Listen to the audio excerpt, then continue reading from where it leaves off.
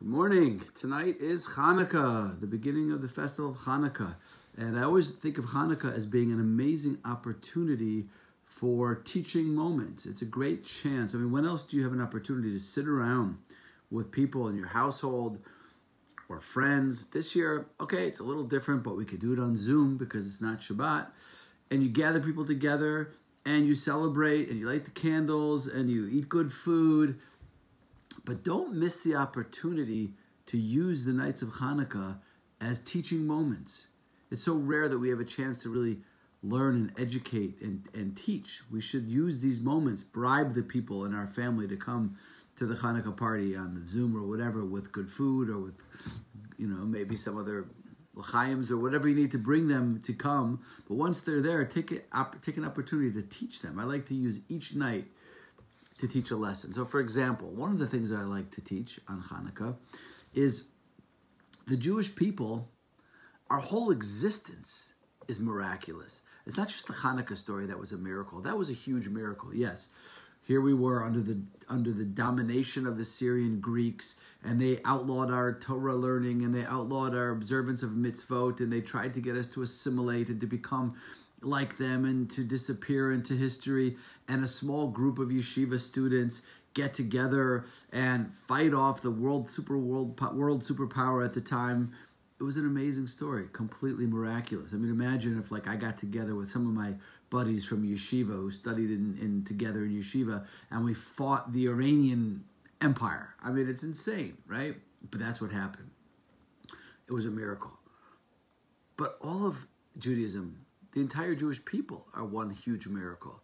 It wasn't just the Greeks. It was the Babylonians and the Romans and the Crusaders and every other nation and group of people that tried to destroy us and eliminate us. And here we are. Where are the Greeks? Where are the Romans? Where are the Babylonians? They're gone.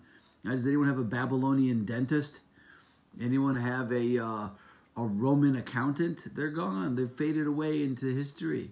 And the Jewish people are still here because we are a living miracle.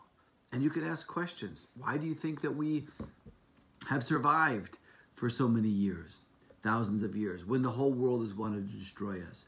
What's the secret of our existence? What's the secret of our continuation? There's a famous quote over here.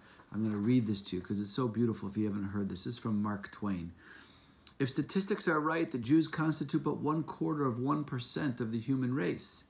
It suggests a nebulous puff of a stardust lost in the blaze of the Milky Way. And he goes on and says that we never really should have even been heard of. And he says that the Egyptians, the Babylonians, the Persians, they rose, they filled the planet with sound and splendor and faded into dream stuff and passed away. Other people have sprung up for a while, held their torch high for some time and burned out. And they sit in twilight now and have vanished. The Jews, we saw them all, we survived them all, and now we are what we always have been. I'm paraphrasing. We exhibit no signs of decadence, no infirmities of age, no weakening of his parts, no slowing of his energies, no dulling of his alert and aggressive mind. All things are mortal but the Jew. All their forces pass, but he remains. What is the secret of his immortality? Wonders Mark Twain in an article he wrote in 1897.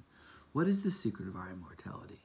Bring it up at your Zoom candlelighting tomorrow night or your family candlelighting or wherever you are. Bring it up. And if you have, by the way, if you don't have anyone to be with tomorrow night, even on Zoom, let me know. You can Zoom into our family Hanukkah celebration. Okay. Wonderful, and think about it. We'll talk more. I'll give you some more ideas to discuss as we move on.